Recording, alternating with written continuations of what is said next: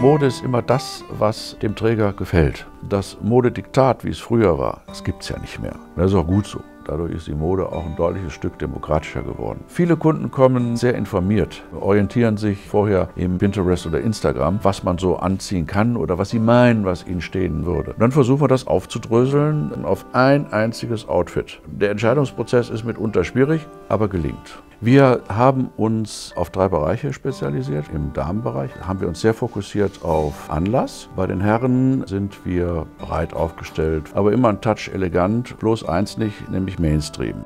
Das Bindeglied zwischen beiden Bereichen ist unsere eigene Manufaktur, unsere Schneiderei. Uns ist wichtig, dass die Kunden, die unseren Laden verlassen, sich gut beraten gefühlt haben, dass ihnen nichts aufgedrückt worden ist und dass sie in dem, was sie dann anhaben, ihre Persönlichkeit auch nach außen tragen können, ohne verkleidet zu wirken. Ich bin Alexander Werner, ich arbeite in Krefeld.